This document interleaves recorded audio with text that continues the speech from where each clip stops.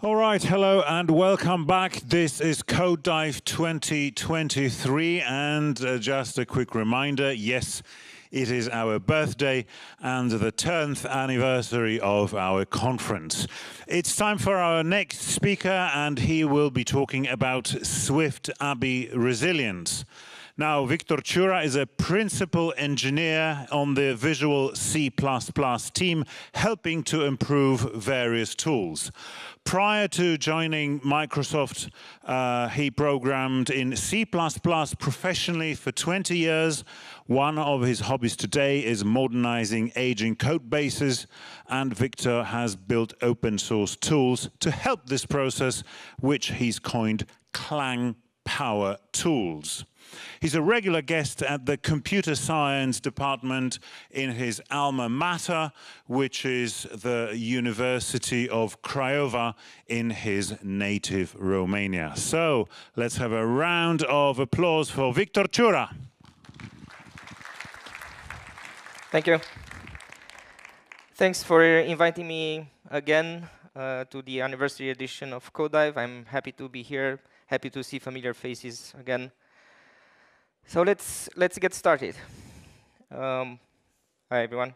It's kind of hard to see you. If you have a question or want to say something, just shout it out, because it's kind of hard to see with the house lights.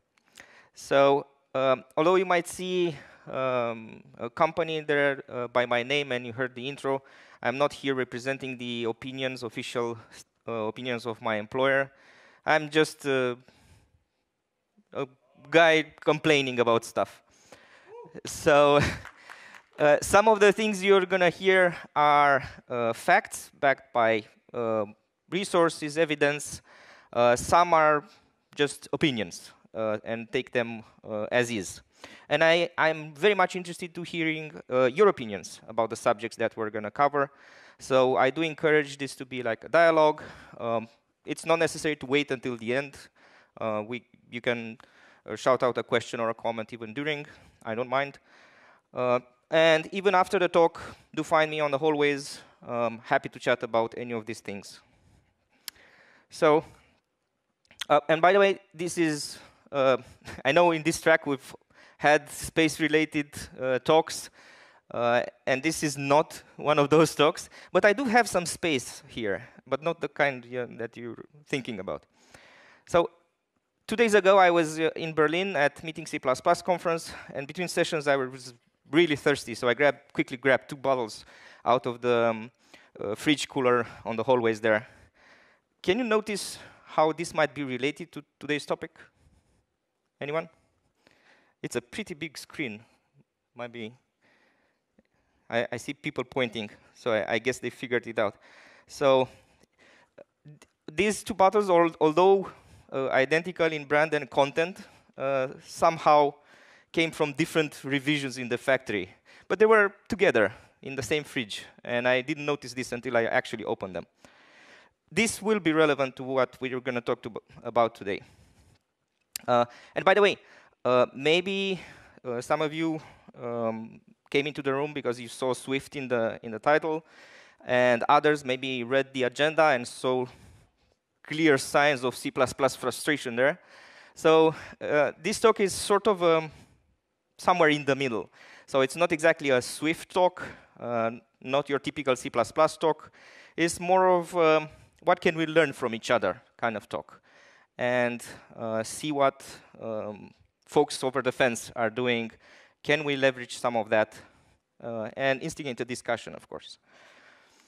So what is ABI anyway? ABI can mean a lot of different things to people. If you ask compiler engineers, if you ask operating system engineers, they will tell you different things. If you will ask library developers, they will give you different facets. They all comprise or are under the same umbrella, so to speak. So it's not really platform. Is it really hardware ABI? Yeah, in some degree. Calling conventions, sure. Language, compilers, tool chains, and so on. And of course, the libraries that we're consuming. So I would say, in a general form, it's more about the details. Like, how do we fit pieces of code together? So ABI stability isn't technically a property of the programming language, although when people talk about these things and compare, they usually tag a programming language and they frame it in the context of a programming language, of course. But they more often than not, they mean it in the context of the system, of the tool chain, of the platform that they're targeting with that tool chain. So it is definitely something defined by the platform that you're targeting. And in some cases, the platform owner might even require you / guide you down the blessed path so that things just work. If you're thinking about, for example, developing iOS applications, the platform vendor is very opinionated, and the tools they provide for developers sort of force developers down the right path so that components can be independently evolved. And we're going to see what I mean by that. And of course, this becomes really important if we're talking about dynamic libraries. So if we're going to share stuff and not just link everything statically together. So I mentioned space, but not on the moon or anywhere else out there, rather in the finer details.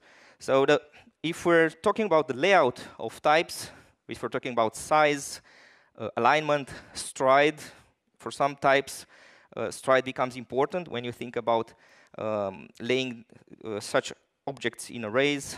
If we're talking about types that carry additional payloads, like enums in Swift, for example.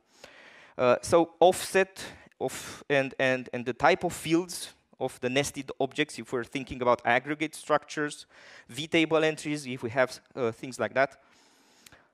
And then we have calling conventions. And these might be really different in how we handle the stack and how we pass parameters around in functions and how we expect to chain computation together in a procedural manner. And because we're mostly using linker technologies designed in the 70s, name mangling is another consideration because we sort of have to make these things work with sort of crude linkers. And when applicable to the programming language and framework itself, sometimes metadata is part of this story.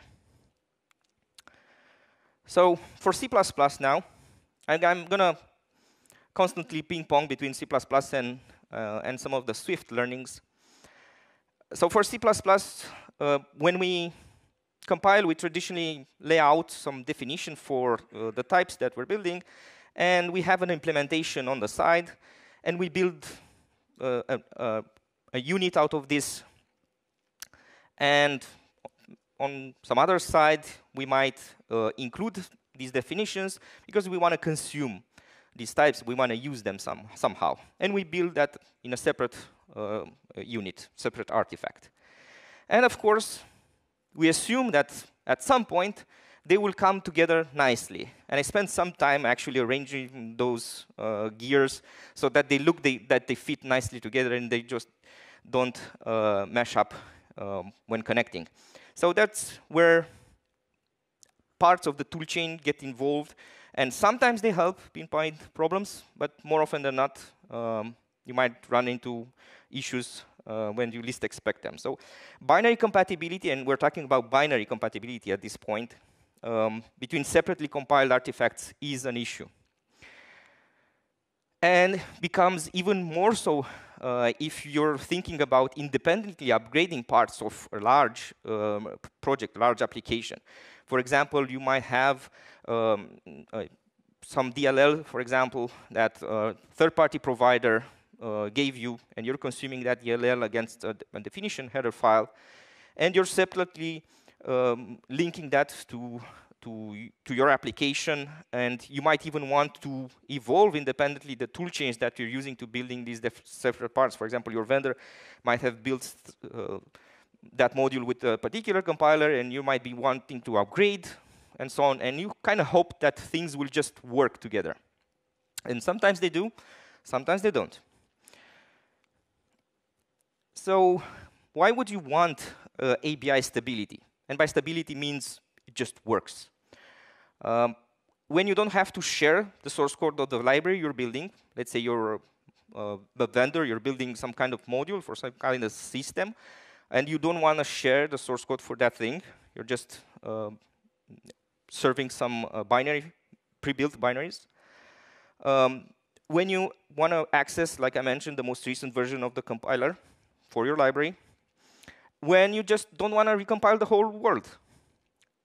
And of course, a very important issue when you think about security is the ability to patch things independently. Think about an operating system vendor that wants to service certain components in the operating system, and of course, the applications themselves link against those functionalities. They might consume those APIs and those functionalities. And you are not expected as user or as application developer to constantly update and address all security vulnerabilities of the libraries that you're depending on, or from the operating system that you target. So the ability for the system provider to independently patch the system and for the applications to keep working after those components have been patched is essential. Not every program is statically compiled. And it's not even possible sometimes. For example, in many systems, it's very desirable to share these libraries because of size of the actual payload. There are constrained systems or many applications on the system that might use a particular library, and if each one would carry a copy of that implementation, it would be just wasteful and prohibit system servicing, of course. So multiple programs can share a library, and it's encouraged on many systems. So the question is, if you want these kinds of properties, when should you stabilize? Is there a perfect moment to stabilize? If you're doing so, can you do it in a way that you don't shut the door on future improvements that can be made by the compiler, by your library vendor, and so on, by the frameworks that you're consuming or depending on? Stabilizing too early, whatever that means, you might miss on optimization opportunities. To get a faster, I don't know, calling convention, or a better structure layout, more optimal for memory access patterns, improve the way some standard library facility works. I'm going to show you concrete examples there. So, mind you that all these things are not impossible problems, but they're just very hard problems. And the reason why I want to do and raise awareness, and I do these kinds of talks, is that somehow people sort of gave up because they think it's an impossible problem because of how the system, the ecosystem is fragmented, about how our tools work, the language and evolution, and the processes involved. So they sort of gave up on either stabilizing or figuring out an evolution plan. So these are very hard problems, but they're not impossible problems. We just have to invest a lot of time to deal with them. So developers want to evolve their software libraries without breaking the ABI, so that they can add new functionality, and they don't break their users, that don't want to recompile everything, so that you can actually fix bugs. Some bug fixes require changes that would break this agreement between consumer and producer of a particular piece of binary artifact. Or there might be performance improvement opportunities that we can pursue, and I have some examples to share, that cannot be done without breaking this contract. So a lot of these activities, of course, can break ABI, like adding a field in a class, adding a virtual function, if there's such a thing there, reusing some existing padding, or reordering some fields for better cache locality, or any of these kinds of things. So what do others do? I looked at some of the traditional programming languages in the system space. And if you look, Golang doesn't have a plan here. That they don't intend to stabilize any API. No commitments. Rust, no. Carbon, no. Zig, no. C++, we don't know what we want. And Swift, very much yes. and not from the beginning. But this was a very important goal for Swift, because they really wanted library evolution to happen in a non-breaking manner. They wanted the ability and flexibility to evolve their systems without breaking existing users. And they didn't get that from version 1. This process that I'm going to describe came only in Swift 5, so many years after the initial designs and plans. So it can be done after the fact. Some quotes there. By the way, all of these are quotes from their respective resources. So a carbon non-goal is stable ABI for the entire language and library. For Rust ABI, they just closed the issue after lengthy discussions. Like, this is not a concern for us. We have other priorities.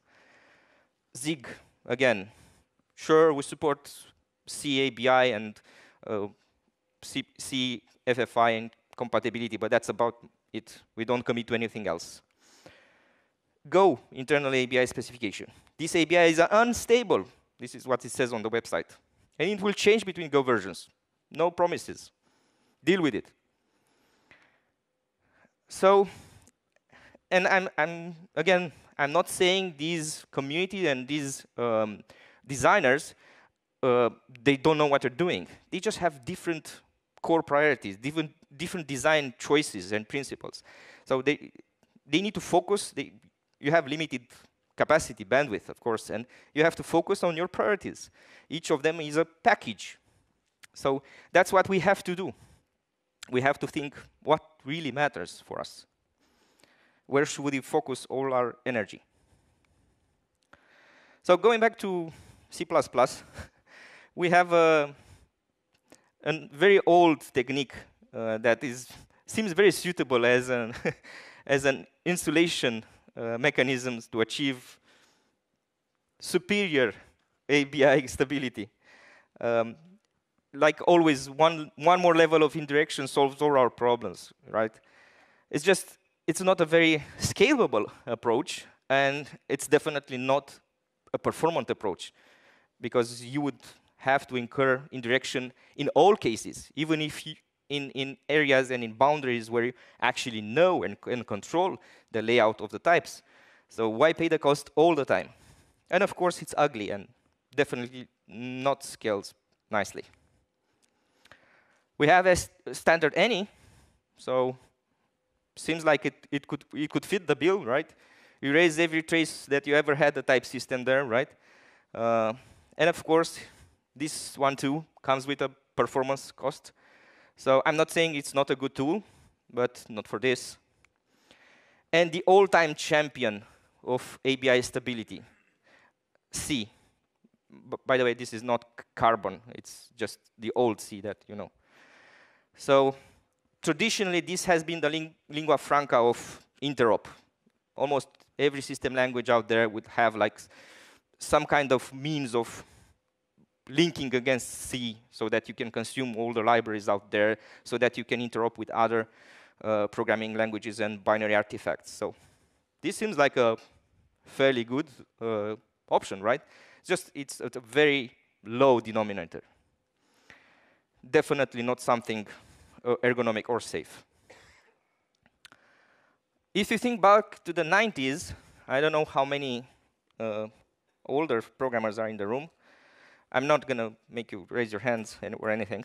But if you think back at COM, for example, I think if you've suffered through that period, I think you can remember techniques to make breaking changes and evolving the things that you're building and forcing those changes gradually on your users by making API changes to signal that something has been broken in the contract, in the binary compatibility contract with the consumers. So you would have interfaces, and by the way, those suffixes 2, 3, 4, whatever, they're not just like fake slide names. This is how things looked and still look in COM. I have vivid memories of using interfaces that had a 4 or 5 at the end.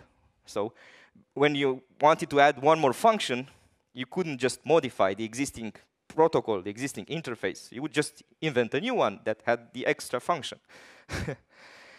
So this is a mechanism, but this requires put a burden on your consumers because they have to build against a new API now because you changed something in the implementation. And maybe they didn't really want the extra thing, but maybe they did. Or a more unstructured way of thinking about these kinds of things, like Objective-C had with message send APIs, where type erasure was everywhere and everything was dynamic. So indirections everywhere. Think about having a standard any almost everywhere, right?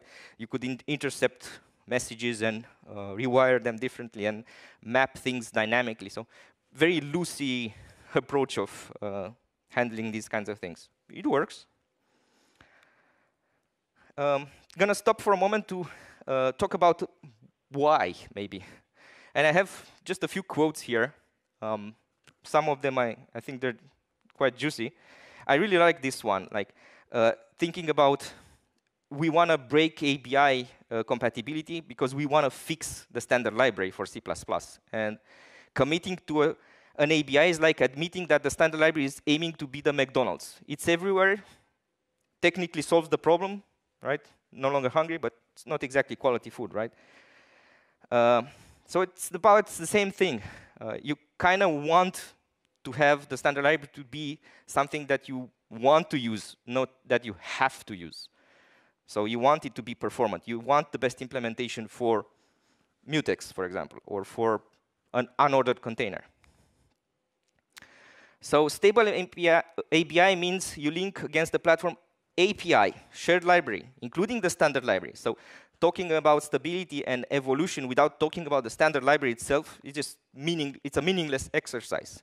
You do want to have a strategy to evolve the standard library and think about the consequences of this on your users. So you cannot have stability because that prohibits evolution and improvement, and you cannot just blindly modify things and not think about a migration path for your users.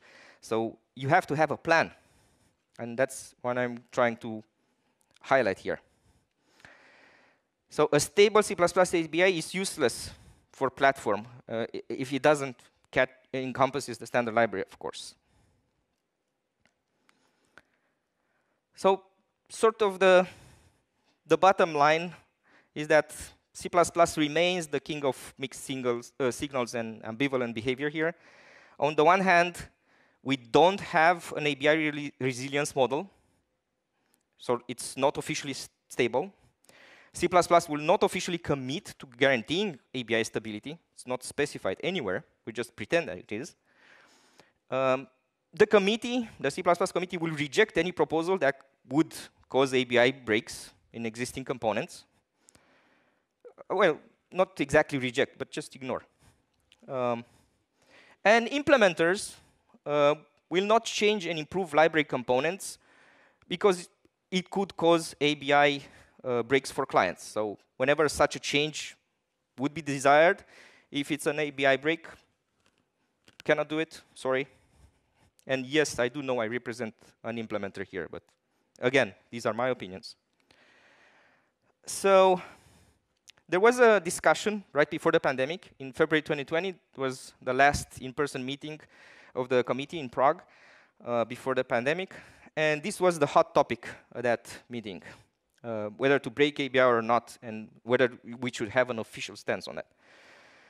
So they sort of decided not to, sort of. You're going to see the subtleties. Just a quote there, I'll let you read it. So the ABI discussions in Prague sort of went this way. The committee is not in favor of an ABI break in C++ 23. And by the way, C++ 23 officially shipped. The committee is in favor of an ABI break in a future version of C++. When? We don't know. Maybe in 20 years? We don't know. But it's on the table. The committee will take time to consider proposals requiring an ABI break, read as in ignore, and will not promise stability forever. And sure, as always, for C++, we want to prioritize performance over stability. So that's where we are. People, when we talk about this problem, people usually cite one very known example, and that is standard string from the pre-C++ 11 days. And I grabbed this slide from a recent keynote by Herb Sutter, and it has a few more examples. But I'm going to stick with the string one. Are people aware of the standard string problem in C++ 11? GCC, okay, I see a few hands, not a lot. Okay, I'll quickly recap. So pre-C++ 11, the standard string implementation in GCC was copy on write for performance reasons, of course. In C++ 11, once we got move semantic into the language and in the implementation of standard string, this became incompatible with any copy on write implementation. So on the one hand, you had all your users who were consuming that type relying on its behavior of copy on write, and that affects the layout and the ABI of the type. And on the other hand, you want standard conformance. So you cannot claim to be a C++ 11 conformal compiler if you're not using move semantics for standard string. So what do? So that was the beginning of a fragmentation in the user base of that library for lib standard C++, where they actually had two implementations. And you had to opt out or opt in into one of them.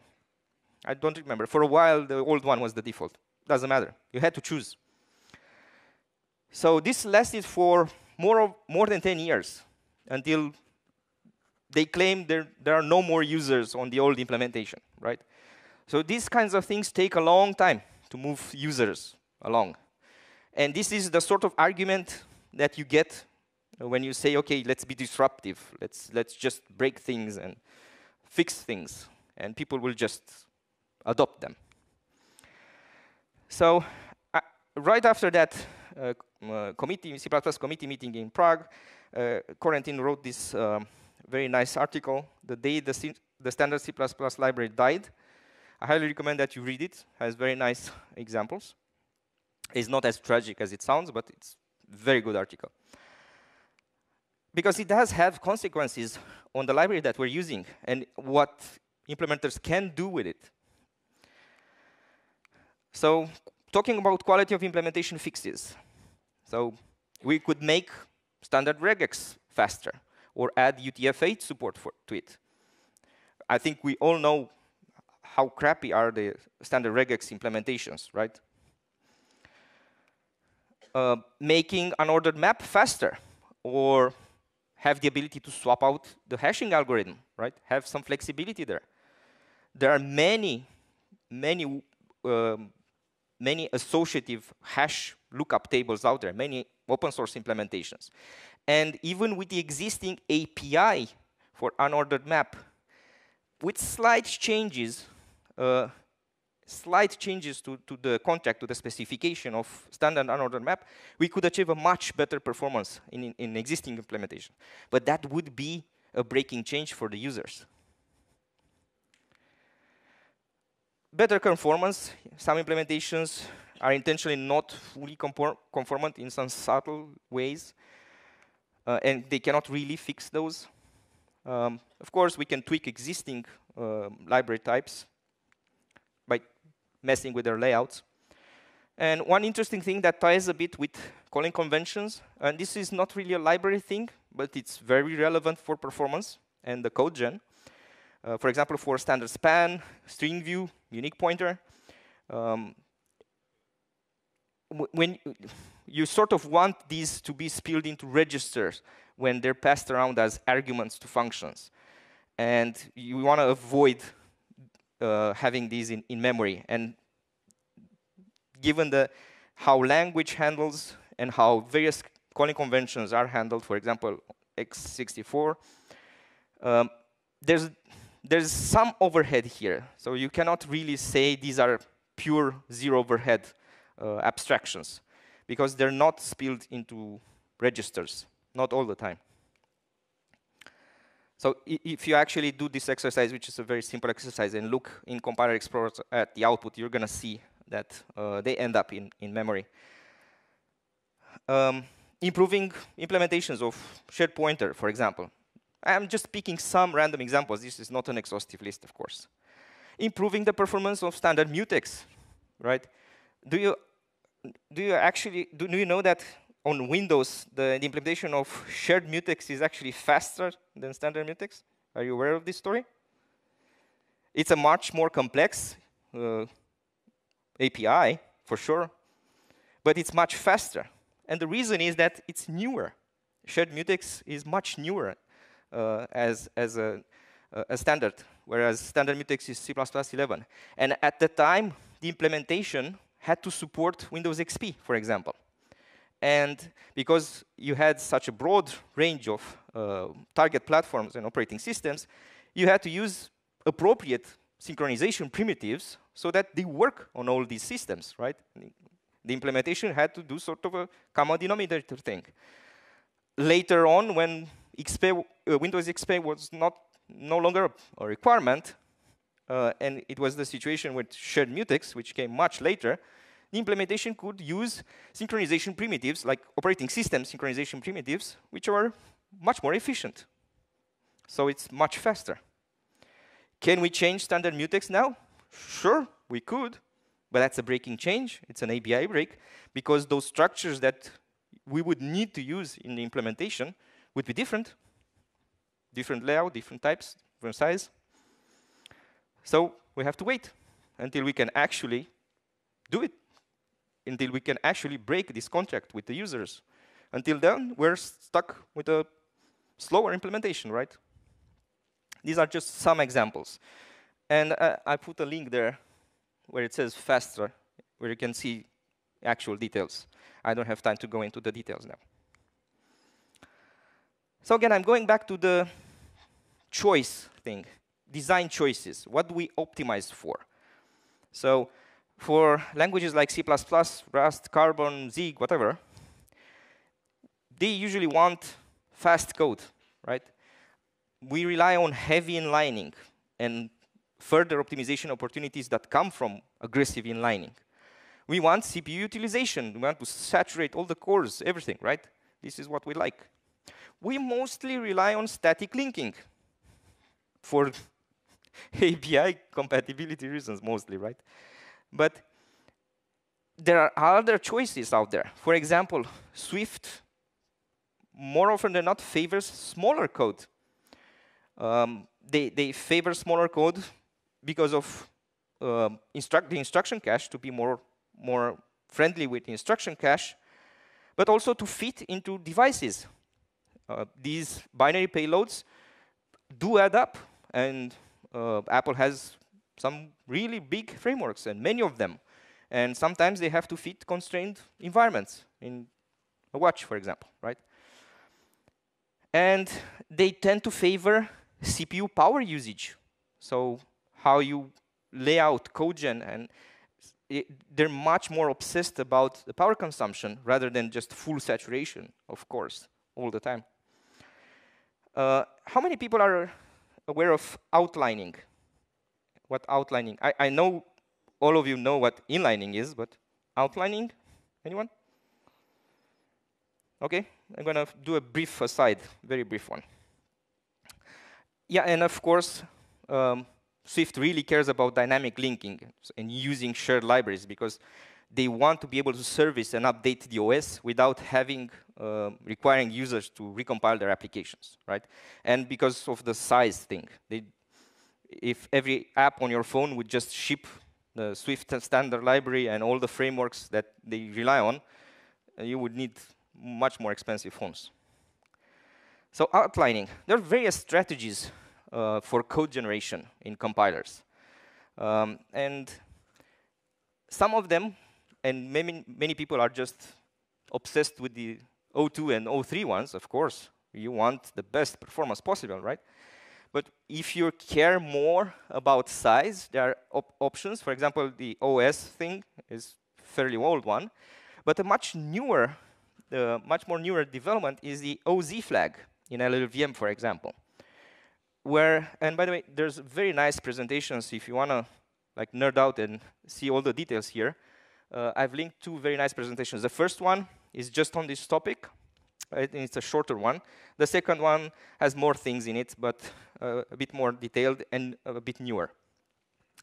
So what this optimization patch does, it's actually trying to identify similar code patterns in the code and replace those with fake functions that they would call in the code gen.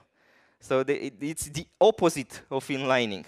And the purpose is to reduce code size. So it just tries to identify similar sequences, sort of like a compressor would do, right?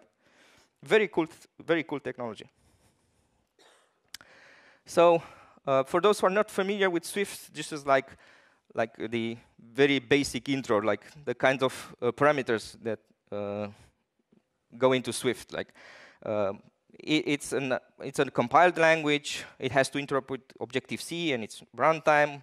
It has all the nice modern programming facilities in programming languages, strong emphasis on value types, and has both reference types for classes, the old programming model from Objective-C, handles things automatically through automatic reference counting and so on. So it's a fairly complex language, but it serves, again, very broad range of needs. What's important about this in this story is it was a language designed for library evolution. So principles being make all promises explicit, delineate what can and cannot change in stable ABI, and provide a performance model that indirects only when necessary. And this is key.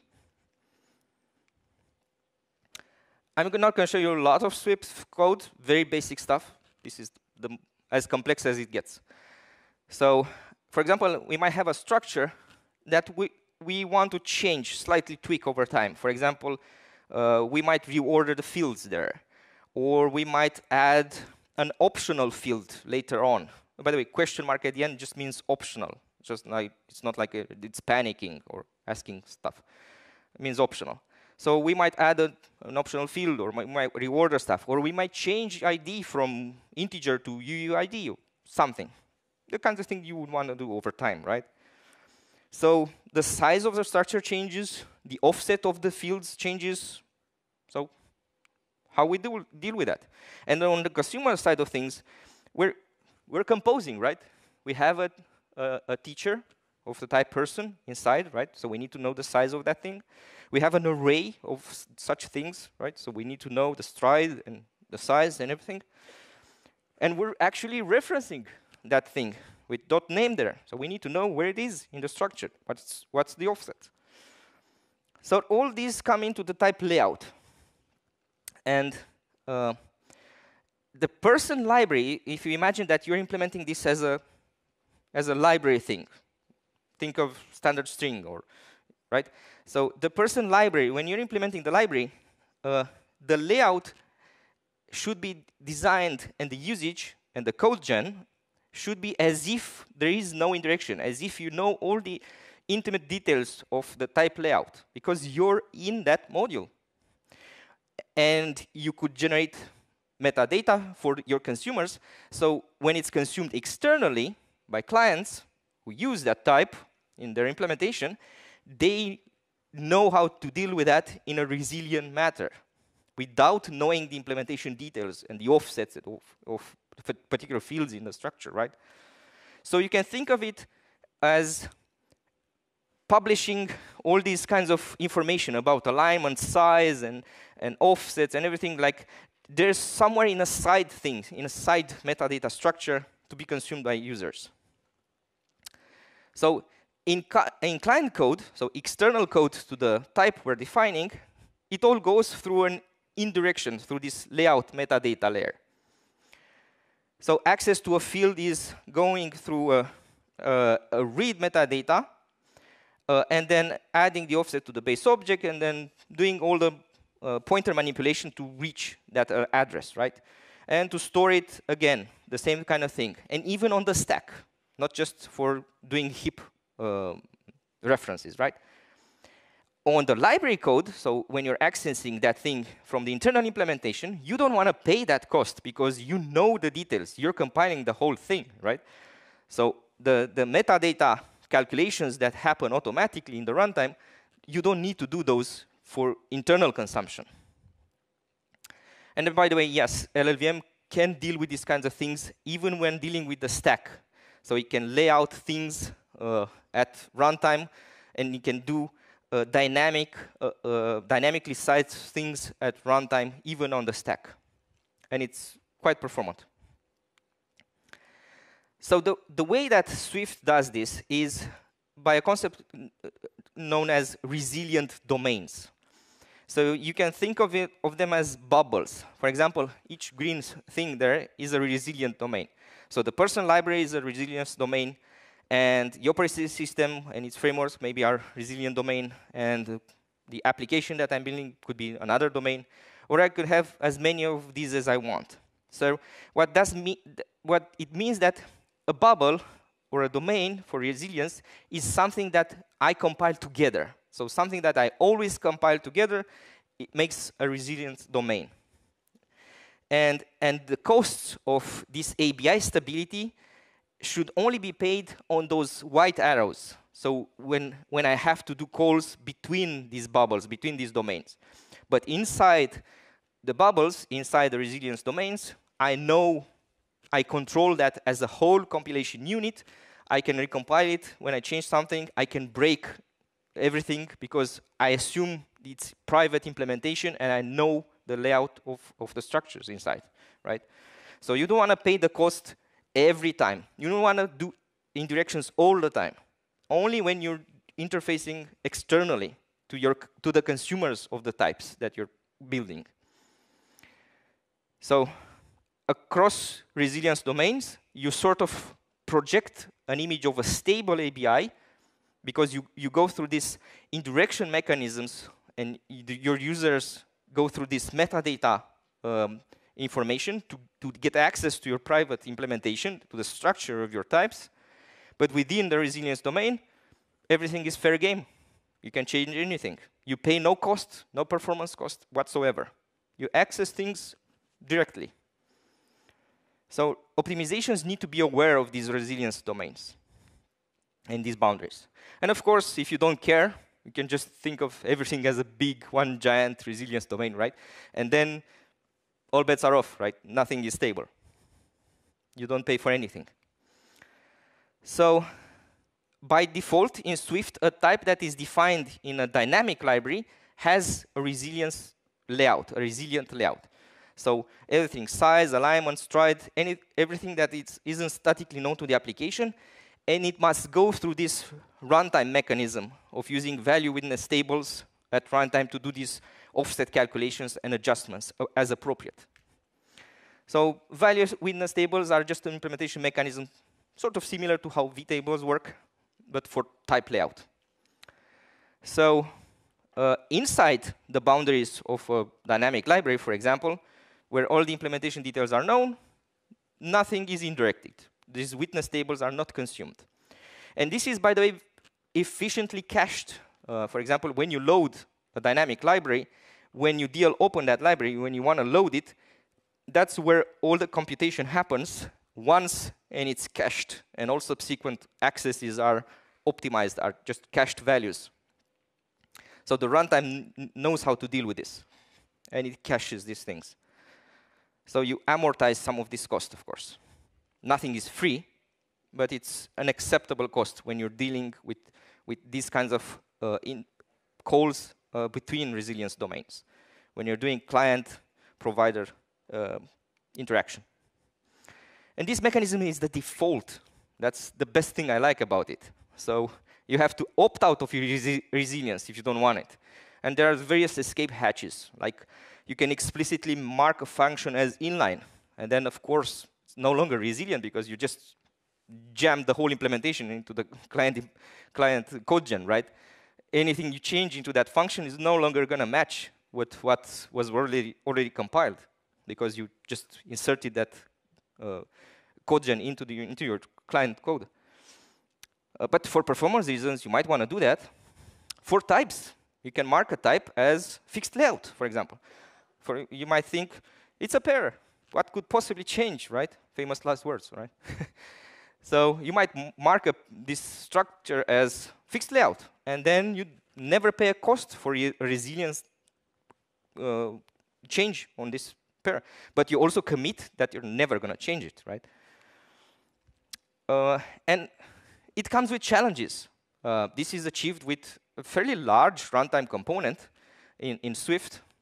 Again, it's a compiled language, but the runtime is not trivial. It's much more complex than a C runtime, for example, right?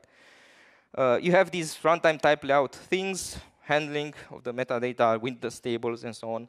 Generics complicate things, of course, but Swift has ways of dealing with this even for generics through mechanisms as monomorphization and the opposite process of reabstraction, because you sort of need the reabstraction mechanism to be able to provide this resilience around generic components.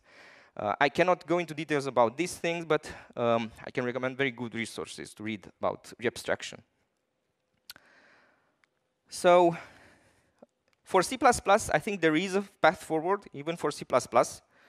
So for example, in libc++,